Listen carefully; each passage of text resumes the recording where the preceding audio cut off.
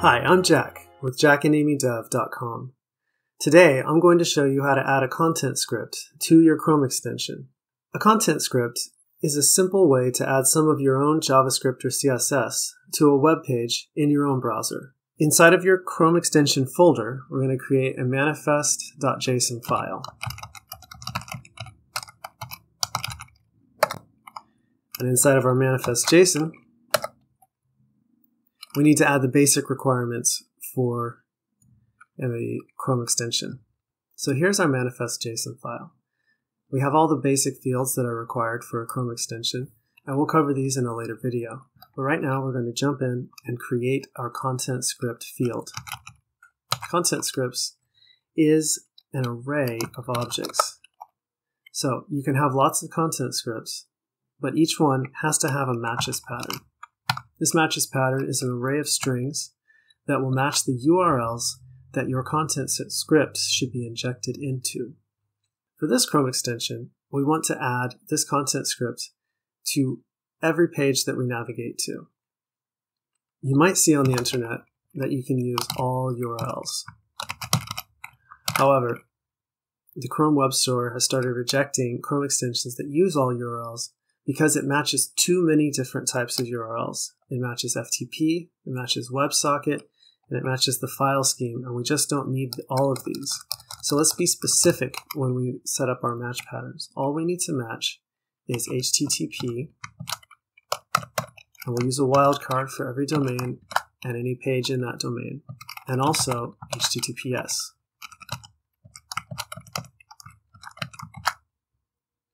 So now we need to tell Chrome what file to execute on the pages that match these match patterns. So we'll use JS, which is also an array of file paths. It's important that these paths start with the folder name or the file name that you're going to execute. So content, and you can name these anything you want, but we'll just do that for now. Don't start them with a dot, slash, or just a slash, because once again, the Chrome Web Store is rejecting Chrome extensions that have these types of file paths with a dot or a dot slash in the manifest. In the manifest, you want to start your file path with just a letter. So we've got our content script.js file path. Let's create the file and put a console log in it.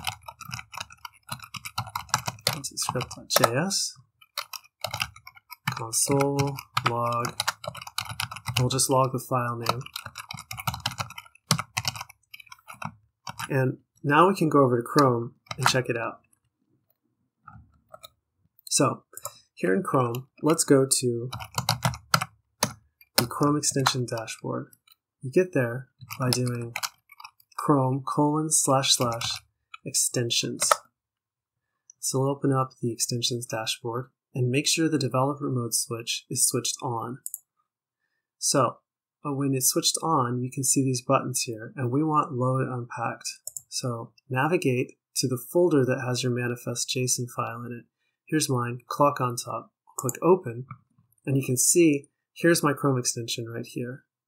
Now that we've got it up, we've loaded into Chrome, let's open up a page and see that it's being injected.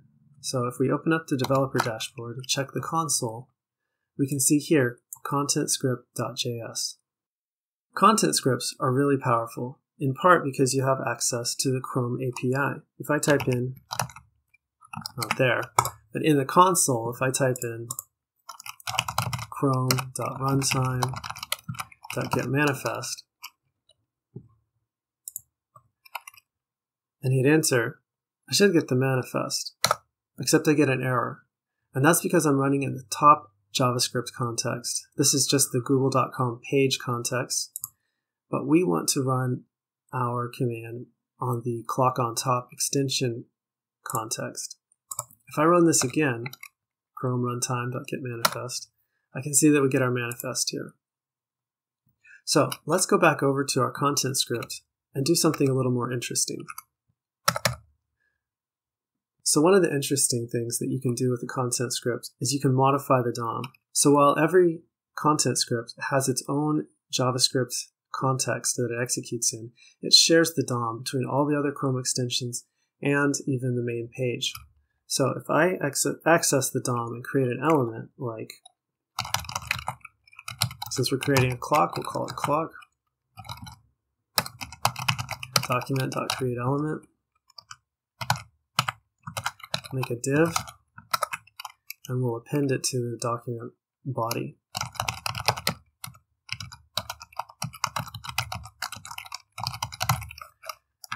And quickly we'll just add some styles so that it's easier to see.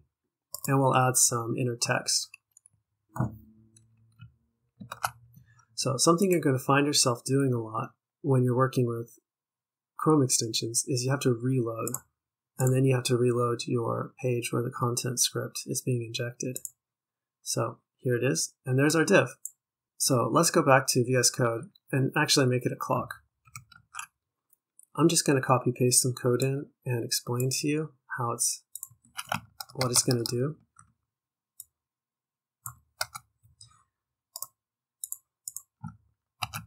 So we've got our clock element here. We've added a class to it, which we'll use in a little bit later. And then we've set up an interval that runs this update clock function. Update clock just creates a hours and minutes string and then updates the inner text property of the clock element here. Quick tip, we don't want to update the DOM unless needed. Updating the DOM is expensive, and if you do too much of it, it'll make the user experience slow and laggy. So don't create Chrome extensions that slow down the user's computer. So here, we're just going to check every second if the inner text matches the time that we create with this from the date that we create up here. And if it does not match, we're going to update the element here. We run the update clock function once to update the element, get everything set up, and then we append the clock div to the body. So let's go over to Chrome and check it out. All right, so we have to reload our extension, reload, and reload the page. Reload. Okay, and there it is. It's up there in the corner, and it's really small. So let's add some CSS. And we can inject CSS directly through the manifest using the CSS array. It's an array of paths, just like the JS array. And we'll create a style sheet here.